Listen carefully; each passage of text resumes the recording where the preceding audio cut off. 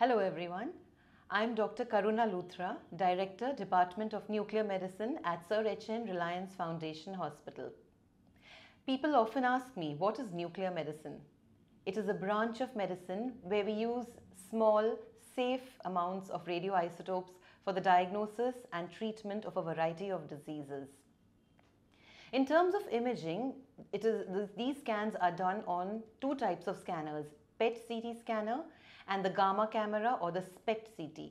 Whereas regular radiological examinations like X-rays and CT scans tell us about the structure of organs, in nuclear medicine we use these tagged molecules known as radiopharmaceuticals to study the function at various organ and structural levels. Therefore, these scans are also known as functional imaging or molecular imaging, and the advantage is that it gives us information much earlier than the changes are apparent on the regular radiological scans. Let me give you an example. For example, if you want to study the brain, if your doctor suspects that you may be having dementia, he may want to do a brain PET scan. That will help him determine whether there is dementia or not. What is the type of dementia, Alzheimer's versus frontotemporal or any other type of dementia? If a person presents with tremors, if you are not sure whether it is Parkinson's disease or not, we have a different tracer which studies only a certain part of the brain, the basal ganglia, to tell us whether Parkinson's is setting in or not. Let us take another organ, the thyroid.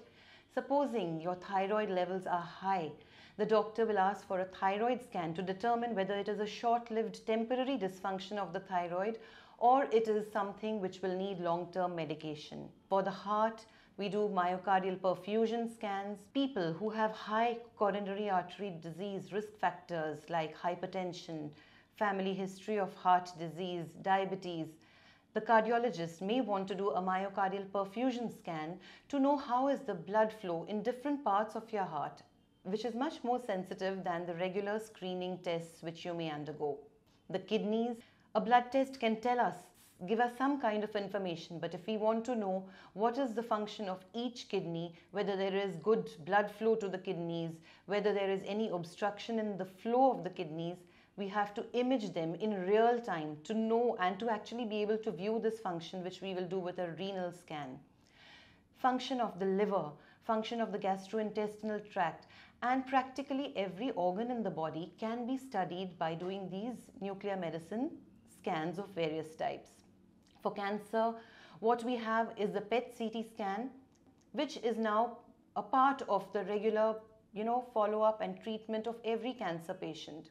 When a cancer is detected, it is important for the doctor to know whether it is localized at one part wherein he can offer a localized surgery or a local therapy, or it has spread to different parts of the body where a systemic treatment will be required. At this stage of cancer staging, that is where the PET scan comes in, where we will be able to tell you what is the exact stage of the disease. Thereafter, once treatment is given, for response evaluation, again follow-up PET scans have to be done to know whether the disease is responding to the treatment or you need to change the line of therapy.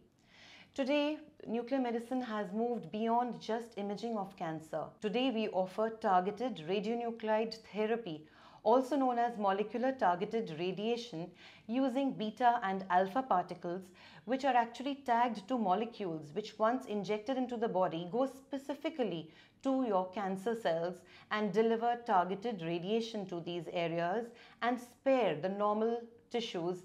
It is a very safe and effective method of delivering radiation to cancer cells which may have spread to many parts of the body. For many years, thyroid cancer has been treated with radioactive iodine, and we have decades of experience in that. Now, for the last few years, other metastatic cancers like prostate, neuroendocrine tumors are also amenable to radionuclide targeted therapies.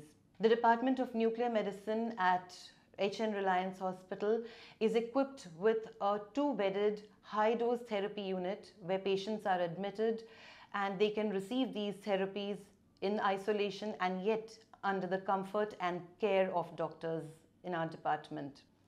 There are a lot of new developments happening in nuclear medicine, and in the near future, we hope that newer agents are going to be available for a treatment of a much larger number of tumors by this kind of a targeted radiation therapy. The Department of Nuclear Medicine at Sir H.N. Reliance Foundation Hospital is fully equipped with the state-of-the-art equipment to deal with all your nuclear medicine imaging and therapy requirements.